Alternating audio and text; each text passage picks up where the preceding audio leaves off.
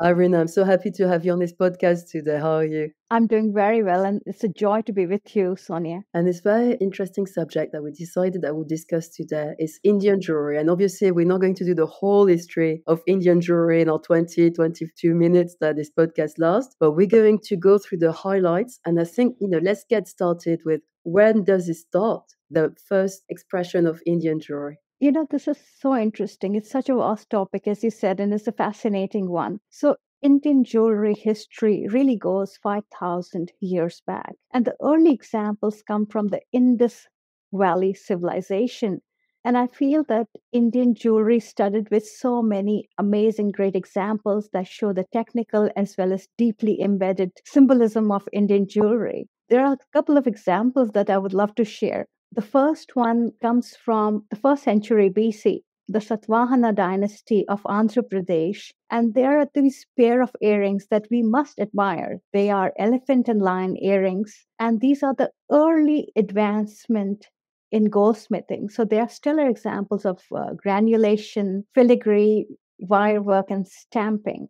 The other example comes from the Shunga Dynasty in Magda. And it's a pendant, and the pendant is called Triratna, and it shows the shape of a trident. And trident is such a revered form in Hinduism and Buddhism, and when worn, it's supposed to protect the wearer. Does that mean, like in all ancient cultures, jewelry is connected to religion, military power, more than ornamentation? Is that also how it starts? Absolutely. I think if we look at humanity, and we can see it across the globe as well as in India, that what are the motivations? Why do we wear jewelry? I think it's fascinating. You're putting something on your body. It's a sacred act of identity, of your status, or your belonging to your community or religion. So all of these influences are important because jewelry, body is an ultimate canvas to express our emotions and identity. So I feel all of these are really true. And it also was fascinating for us and everyone who knows jewelry and loves jewelry is that diamonds originated from India. So the first known diamonds are coming from India, and that's what makes the jewelry so interesting because that's where the original old cut come from. So can you tell us a bit more about this evolution, how we go from finding these diamonds to the most elaborate examples of the golden age of Indian jewelry? Well, you cannot talk about India and not talk about diamonds, as you said. Diamonds, as found in India and later in Brazil. I always think about this. Who were the first people who found these alluvial diamonds?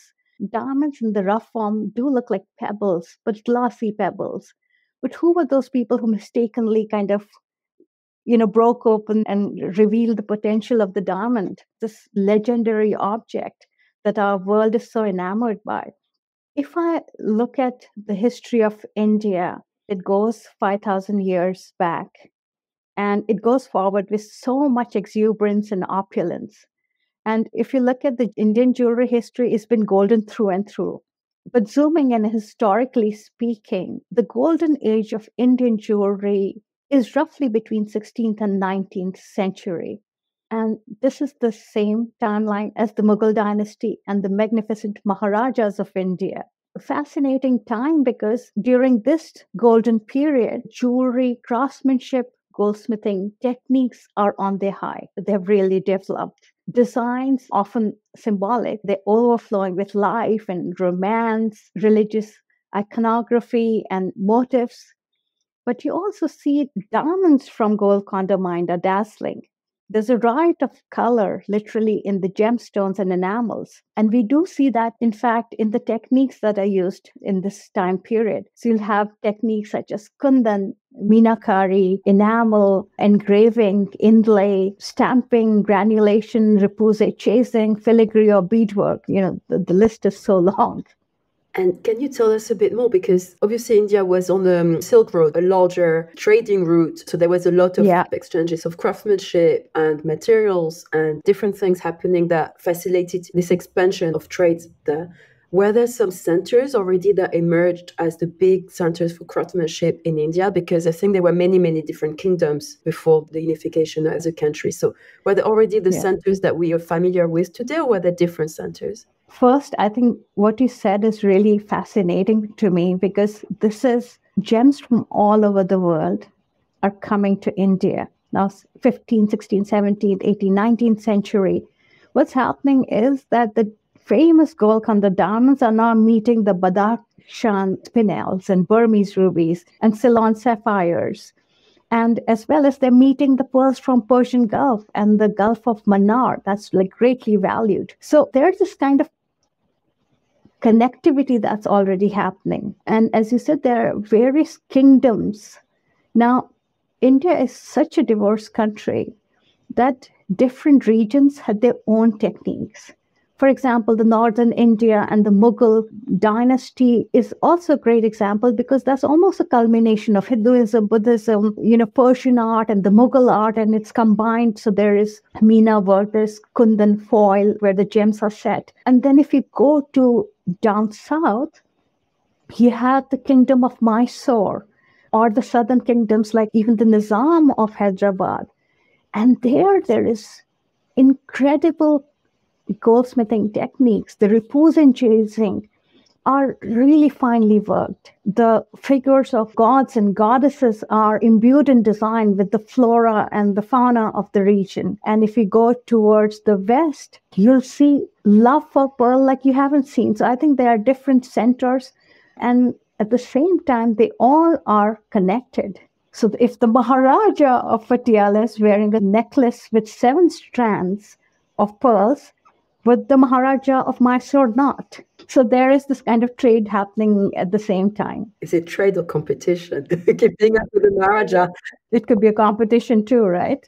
Yes. And I was wondering, where can we see this jewelry? Because a lot of the stones were taken out, were remounted. The Maharajas themselves, they brought in the 20th century, they brought a lot of the beautiful, ancient, historic jewelry. They brought it to actually Paris to be reset by Cartier sometimes or by other maisons. We saw it in Chaumet. So where can people see the original Indian jewelry of this golden age, Reena?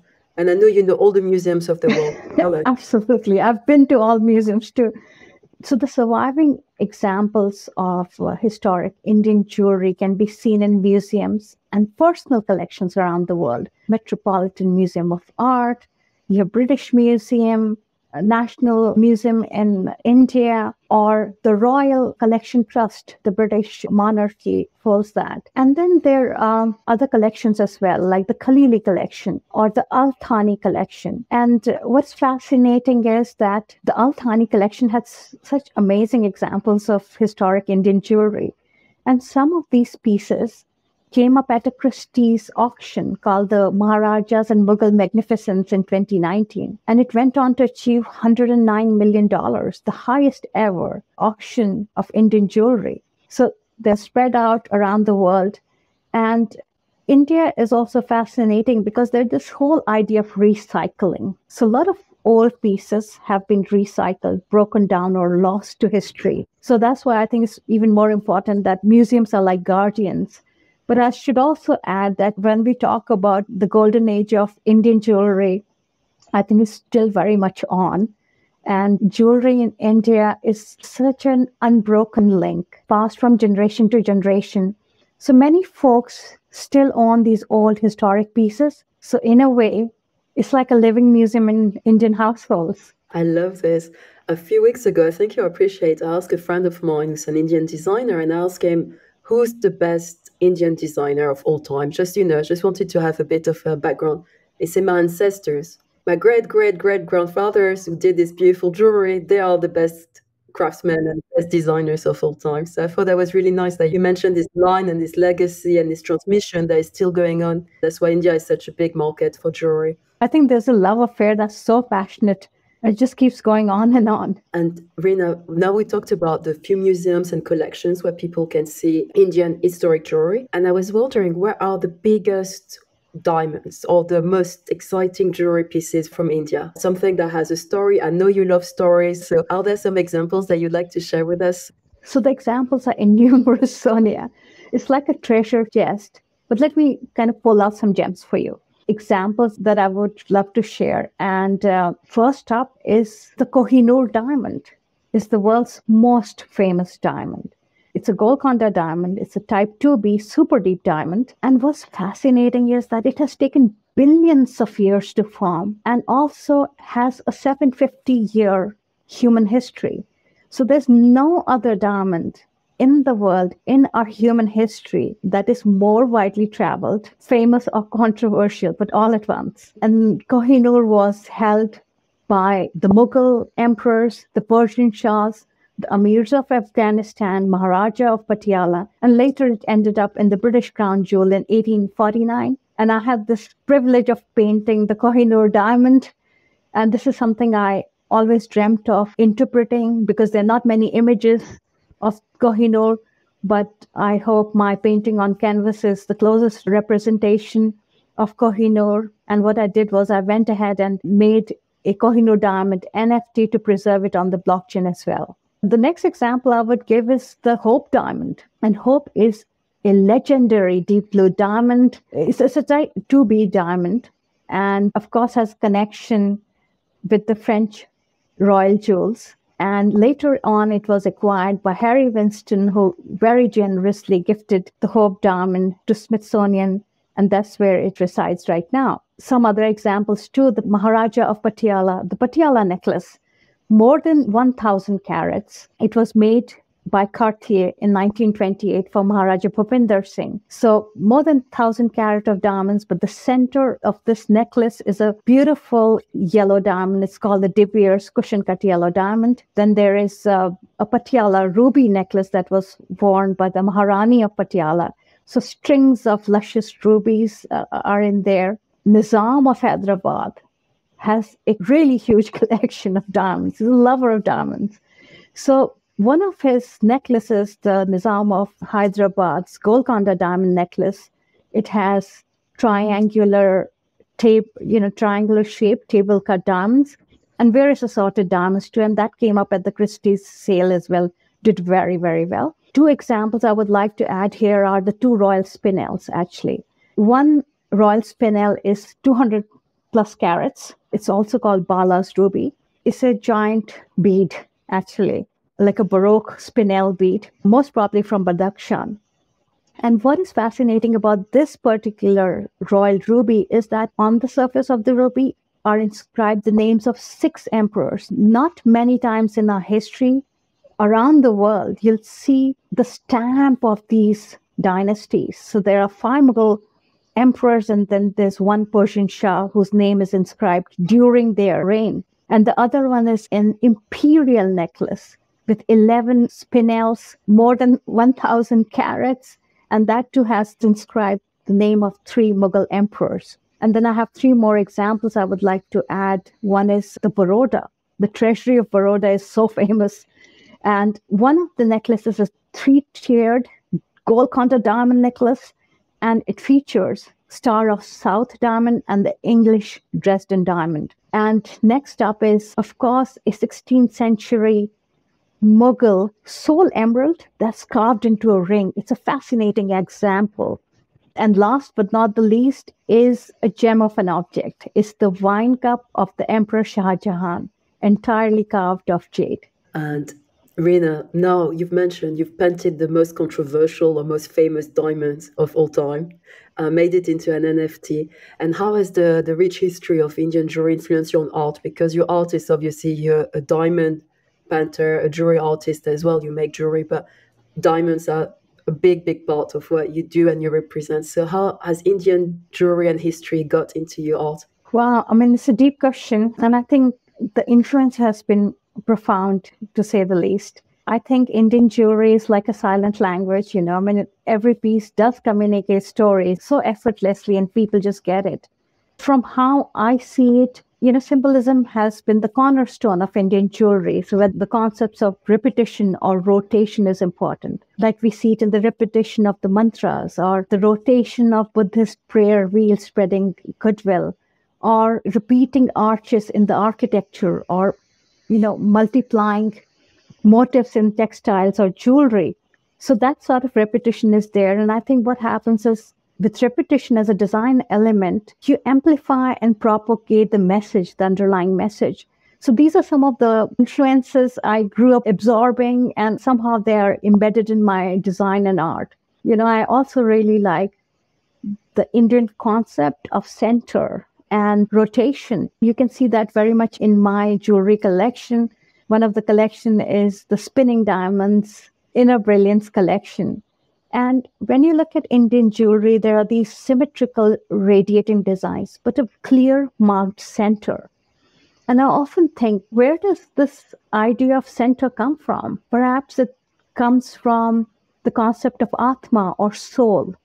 So your inner soul, your true essence, the center of your being is eternal, is imperishable, is beyond time. So I'm fascinated by that concept. And the same concept can be seen in Sudarshan Chakra, a wheel that Hindu god Vishnu carries, and that signifies the wheel of time. It signifies the cycle of birth and rebirth, and even as a weapon against, the evil forces and negativity. So now when you look at some of my work, you can see these influences speaking through. And I've always been fascinated by diamond and history, and why do people wear what they wear? And what does it say about them? And I always feel that gemstones, like whether it's in my jewelry or in my paintings, I love the characteristics that are so human, the celebratory feeling of it. We all are like diamonds. We are full of potential. We are shining spirits with so much inner brilliance. And I want to kind of pick that as well in my work. But at the same time, I feel as an artist, my creative soul and influences are global as well. And what I mean by that is that they come from the home of my ancestors, India. They come from the home where I live in Canada, but they also come from, the home of humanity. That's our globe. So I think it's just the mix of these things that I feel makes my work kind of unique and nuanced and richer. But it's always about carrying profound meaning and symbolism in all my creations, whether it's jewelry, it's paintings on canvas, sculpture, or digital artwork. Sometimes these influences are visible, and other times they're kind of hidden and layered, but they're always there, like an imprint. Thanks for sharing that with us, Reena. I wanted to we could close on the latest artworks that you revealed that are celebrating really Indian history and jewelry, and you wanted them to be preserved in this double portrait. Can you tell us a bit more about this artwork, which is magnificent? And I know you put a lot of your heart and soul in it, as in all the other works, but I think what was fascinating about it is the research you did into Indian jewelry to be able to integrate it into these two portraits. So can you tell us a bit more about them? And we'll share it, obviously, with our viewers as well, so they will be able to see what we're talking about. Well, thank you for asking about it, Sonia. All my artwork, I pour my heart and soul. But this idea of preserving history has been with me from the longest time, when I was just starting off as in the field of jewelry. And since then, I've been doing the historical research. So I'm a professor of jewelry as well. So this is something I'm fascinated with. So it's not only Indian jewelry, it could be Chinese. I just kind of take it all in. So at some point, I knew that in Indian jewelry, things have been recycled. They are lost in time. And I wanted to kind of put all this together and return it to their rightful owners. So I made the paintings of the Maharaja, that is king, and the Maharani, that's queen of Mysore. So it's the kingdom of Mysore. It has rich, long history. And so I did this research 20 years. I've been into it. I kind of sat down and what did I want to say through that? So I think one was that I wanted to keep a historic record, preserve the history of India in one portraiture. So the whole portrait, if you see, has a diamond-clad body of Maharaja and Maharani. It's a Golconda diamond, of course. And every inch of the canvas is studded with gemstones. It's very gem-laden. And the historically accurate gems are there as a record.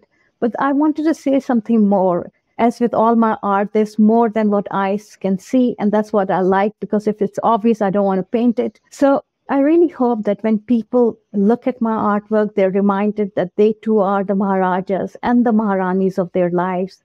They're as brilliant.